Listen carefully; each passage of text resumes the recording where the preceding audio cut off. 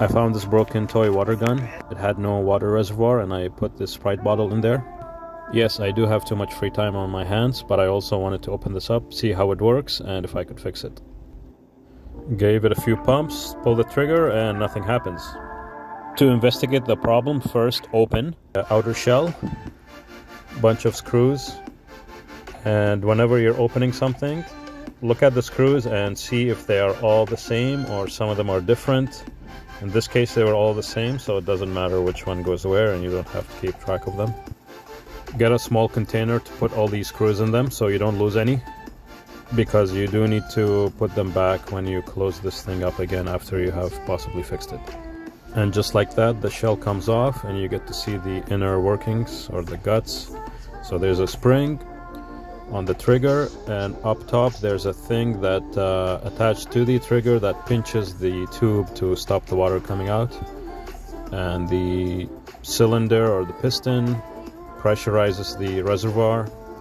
And I can see here the seal has been detached from the piston, so that's why it's not compressing.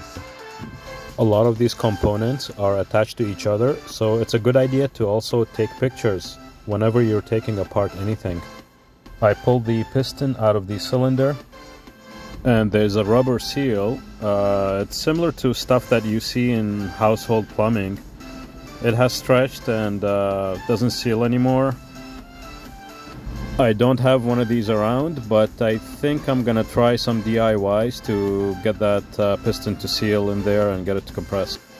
So I found this plumbing tape, not sure what it's called, but it's used to wrap around pipes and threads of pipes to stop them leaking and create a seal. So I'm just gonna wrap it tightly and make it sit in the same groove that the original rubber seal was sitting in.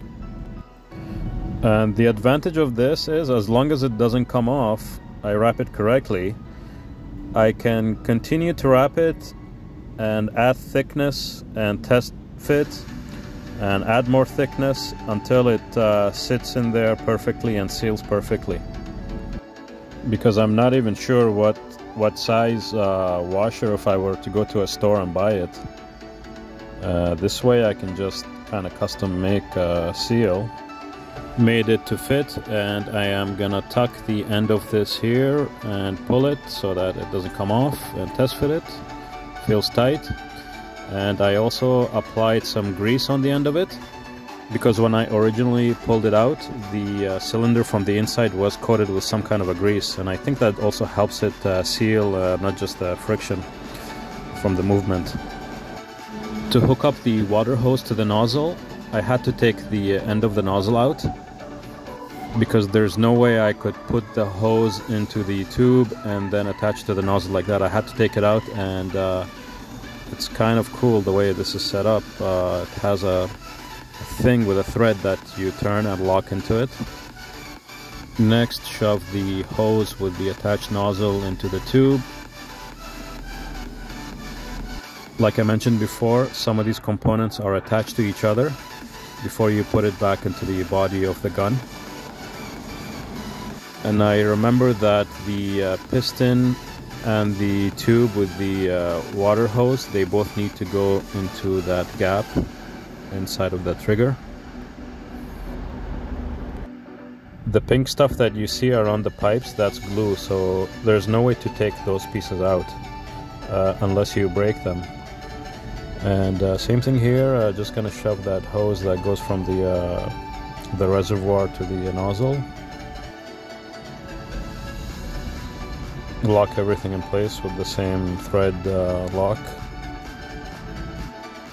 Opening this up and playing around with it, it's actually really simple, and I could also, you know, make some of these at home.